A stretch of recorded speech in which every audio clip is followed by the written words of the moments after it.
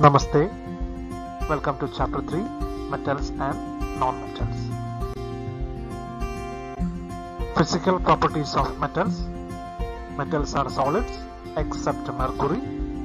Metals are hard except lithium, potassium, sodium. Metals have metallic luster, that is shining. Metals are malleable, can be beaten into thin sheets. Gold is an example. Metals are ductile, can be drawn into wires. Copper wires is an example. Metals have high melting points.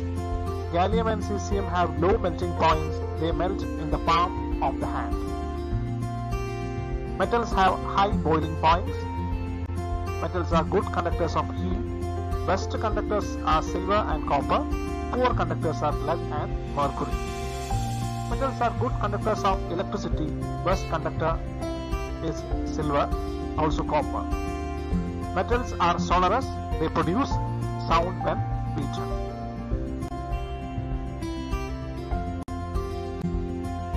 Physical properties of non-metals. Non-metals may be solids, liquids or gases. Solids are carbon, sulfur, phosphorus, etc. Liquid, bromine. Gases are oxygen, hydrogen, nitrogen, etc. Non-metals are soft except diamond, which is the hardest natural substance. Non-metals do not have luster except iodine crystals, they are lustrous. Non-metals are not malleable. Non-metals are not ductile. Non-metals, which are solids and liquids, have low melting point. Non-metals, which are solids and liquids, have low boiling point. Non-metals are bad conductors of heat. Non-metals are bad conductors of electricity except graphite, which is a non-metal, also a conductor. Non-metals are not sonorous. Chemical properties of metals. First one, reaction with oxygen. Metals react with oxygen to form metal oxides. When copper is heated, it combines with oxygen to form copper oxide. 2Cu plus O2 gives 2CuO. When aluminium is heated, it combines with oxygen to form aluminium oxide. 4Al plus 3O2 gives 2Al2O3. Some metal oxides are basic oxides because they react with water to form bases. For example, 4Na plus O2 gives 2Na2O. Na2O plus H2O gives 2NaOH. Next one, K plus O2 gives, that is potassium plus oxygen, K2O, and K2O plus water gives 2KOH, potassium hydroxide. Some metal oxides show acidic and basic properties. They are called amphoteric oxides, example aluminium oxide, zinc oxide, etc. Al2O3 plus 6 HCl gives 2AlCl3 plus 3H2O, that is Al2O3 is a basic substance. It gives a salt and water when combined with the acid. Next one, Al2O3 plus NaOH. Here Al2O3 is an acidic substance. It gives NaLO2, sodium aluminate. It's a salt along with water when react with the NaOH, which is a base. So, amphoteric oxides are the oxides which behaves both like a base and an acid. The reactivity of different metals with oxygen is different. Metals like potassium and sodium react vigorously with oxygen and catch fire if kept in open. Hence, they are stored in kerosene to prevent burning. If magnesium is heated, it burns with a bright flame. If iron is heated, it glows brightly. If copper is heated, it does not burn but forms a black coating of copper oxide. Silver and gold does not react with oxygen even at high temperature. Some metals like magnesium, aluminium, zinc, lead, etc. forms an oxide layer over it which prevents further oxidation. They are called self-protecting metals. Reaction with water. Metals react with water to form metal oxides or metal hydroxides and hydrogen. 2 sodium plus 2 molecules of water gives 2 molecules of NaOH plus hydrogen. 2 Na plus 2 H2O gives 2 NaOH plus H2. Next one, 2 potassium molecules plus water gives 2 potassium hydroxide molecules plus hydrogen. 2K plus H2O gives 2KOH plus H2. The reactivity of different metals with water is different. Sodium and potassium react violently with cold water to form sodium hydroxide and potassium hydroxide respectively, along with the hydrogen which catches fire. Calcium reacts less violently with water to form calcium hydroxide and does not catch fire. Magnesium reacts only with hot water to form magnesium hydroxide and hydrogen. Metals like aluminium, iron and zinc react only with steam to form the metal oxides and hydrogen. Metals like lead, copper, silver and gold do not react with water. Reaction with acids. Metals react with dilute acids to form salt and hydrogen.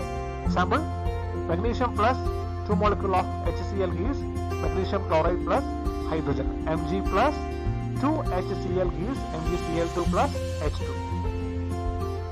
The reactivity varies from metal to metal. For the above metals, the decreasing order of reactivity is Mg, Al, zinc and iron. Copper, silver and gold do not react with dilute HCl.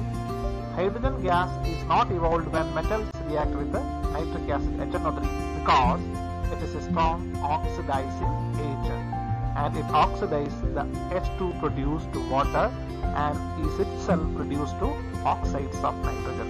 3Cu plus 8HNO3 gives 3CuNO3 twice plus 4H2O plus 2NO2. Reaction of metals with metal salt solution. A more reactive metal displaces a less reactive metal from its salt solution. That is displacement reaction. Magnesium displaces copper from copper sulfate solution. Iron displaces copper from copper sulfate solution are some of the examples. Reactivity series of metals.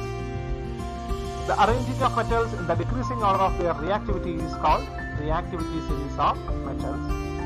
Here it is given: potassium, sodium, calcium, magnesium, they are most reactive, whereas aluminium, zinc, iron, lead, hydrogen, copper, mercury, silver and gold.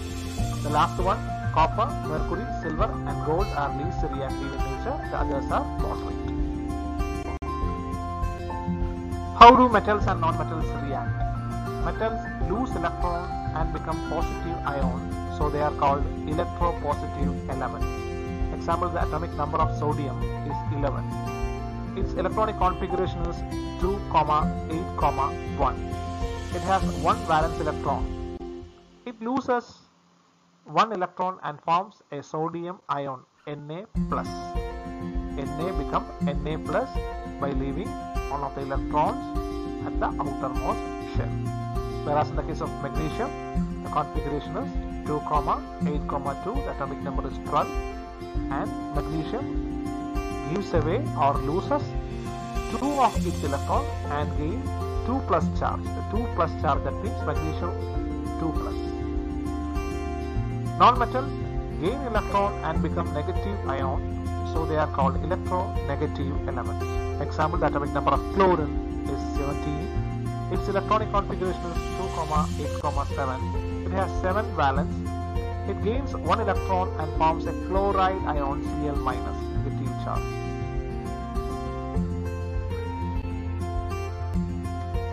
Formation of sodium chloride molecule, NaCl. Na plus Cl gives NaCl. The atomic number of sodium is 11. Its electronic configuration is 2, 8, 1. It has 1 valence electron. It loses it to form Na plus ion. The atomic number of chlorine is 17. Its electronic configuration is 2, 8, 7. It has 7 valence electrons and it gains 1 electron to form chloride ion, Cl- ion. Then the attraction between the Na plus ion and the Cl- ion results in the formation of sodium chloride molecule. Sodium will give 1 electron to chlorine, that is chloride ion forms chloride ion. Formation of magnesium chloride molecule MgCl2. The atomic number of magnesium is 12. Its electronic configuration is 2,8,2. It has 2 valence electrons. It loses 2 electrons to form Mg2+. And the atomic number of chlorine is 17. It has electronic configuration 2,8,7. It has 7 valence electrons. It gains 1 electron to form Cl- chloride ion. And the attraction between Mg2+ ion and 2 molecules of chloride ions results in the formation of magnesium chloride molecule MgCl2. Depicted on the screen. Ionic compounds or electrovalent compounds. Ionic compounds are compounds formed by the transfer of electrons from a metal to a non-metal. And the properties of ionic compounds are: they are formed by the transfer of electrons and are made up of ions. They are crystalline solids.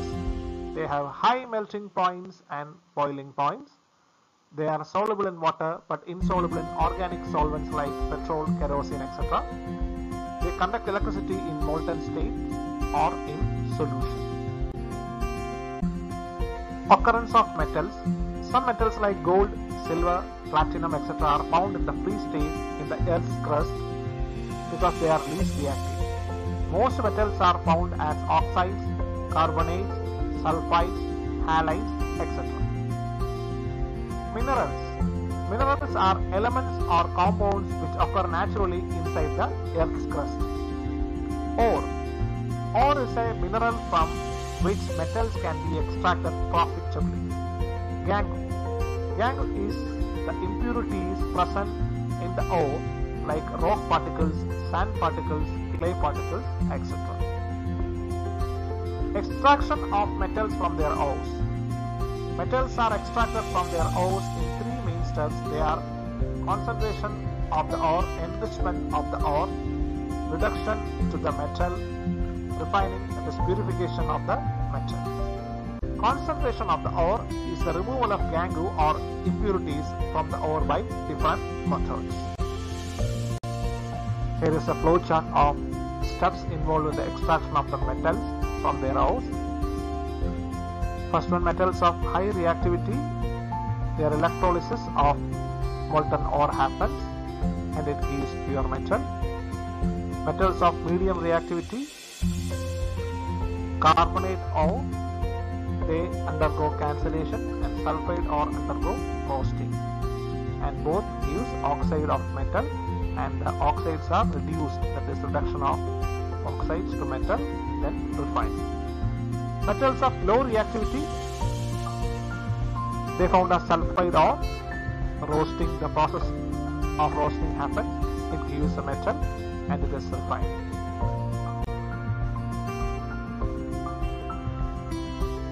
First one, extraction of metals low in the activity series. Metals which are low in the activity series can be reduced to the metals by heating in the presence of oxygen, that is roasting.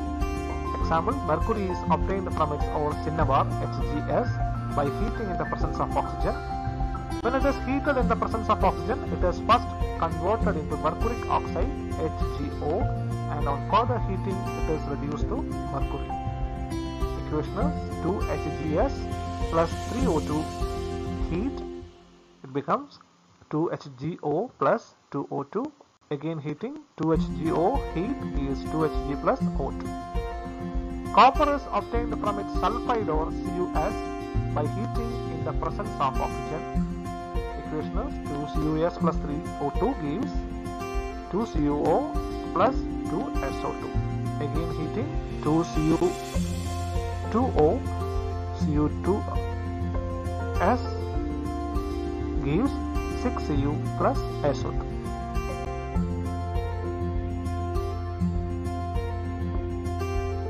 Extraction of metals in the middle of the activity series. Metals in the middle of the activity series like zinc, iron, lead are found as oxide, sulfide or carbonate ores. It is easier to obtain metals from their oxides than from their sulfides or carbonates. So non-oxide ores are converted into oxide form before reduction. non-oxide ores can be converted into oxide formed by roasting or calcination. We discussed it in that flow chart. Now see what is roasting. It is heating of an ore in the presence of oxygen. It is used to convert sulfide ores into oxide form. Example 2 ZnS plus 3O2 heat to ZnO plus 2SO2. Whereas calcination is heating of an ore in the absence of oxygen. Roasting is in the presence of oxygen, whereas calcination is in the absence of oxygen. It is used to convert sulfide ores into oxide form. Better, it is in the presence of limited oxygen, we can say. Example, ZnCO3 gives ZnO plus CO2. The oxide ore is then reduced to the metal by heating with a reducing agent. The most common reducing agent is coke, that's a form of carbon. ZnO plus C heats Zn plus CO. Thermal reactions. Sometimes reactive metals like sodium, calcium, aluminum, etc. are used as reducing agents to obtain metals from their oxides. Example, 3MnO2 manganese dioxide plus 4Al aluminium gives Mn manganese plus 3Al2O3 aluminum oxide plus heat. The reaction between metal oxides and aluminium is highly exothermic, heat evolving, and the metals are obtained in molten state. Such reactions are called thermal reactions. The reaction between iron oxide and aluminium produces molten iron. This reaction is used to join rail tracks, broken machine parts, etc. Fe2O3 plus 2Al gives Al2O3 plus 2Fe plus heat. It is also exothermic reaction.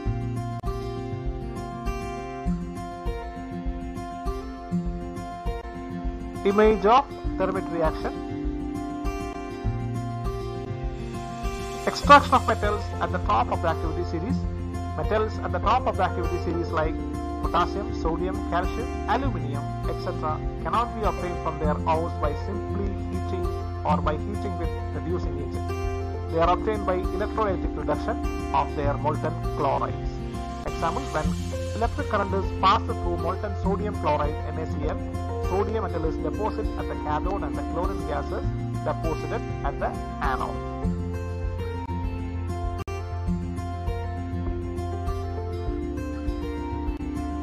Refining of metals. The removal of impurities from the metal to obtain the pure metal is called the refining of metals. The most common method for refining of metals is electrolytic refining. In this method, a block of the impure metal is made the anode and a thin sheet of the pure metal is seen in the cathode. The electrolyte is a salt solution of the metal to be purified. Example is the electrolytic refining of copper.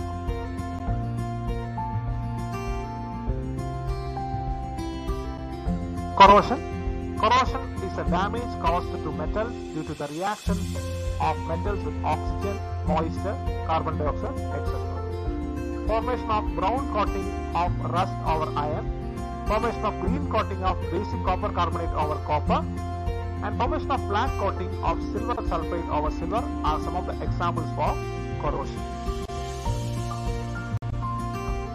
Prevention of corrosion. Corrosion of metals can be prevented by applying oil or grease, applying paint, by galvanization, coating a layer of zinc over metal, by tinning, coating with tin, by electroplating, coating a less reactive metal like chromium, by alloying, making alloys. Alloy. An alloy is a homogeneous mixture of a metal with other metals or non-metals. Examples are steel, iron and carbon are there. Stainless steel, iron, carbon, cobalt and nickel are there. Brass, copper and zinc. Bronze, copper and tin. Solder, lead and tin used in welding electrical wires together. If all of the metals in an alloy is mercury, it is called an amalgam. Anodizing is a process of forming a thick oxide layer of aluminium. Aluminium develops a thin oxide layer when exposed to air. This aluminium oxide core makes it resistant to further corrosion. The resistance can be improved further by making the oxide layer thicker. During anodizing, a clean aluminum article is made the anode and is electrolyzed with a dilute sulfuric acid. The oxygen gas evolved at the anode react with the aluminum to make a thicker protective oxide layer. This oxide layer can be dyed easily to give aluminum articles an attractive finish.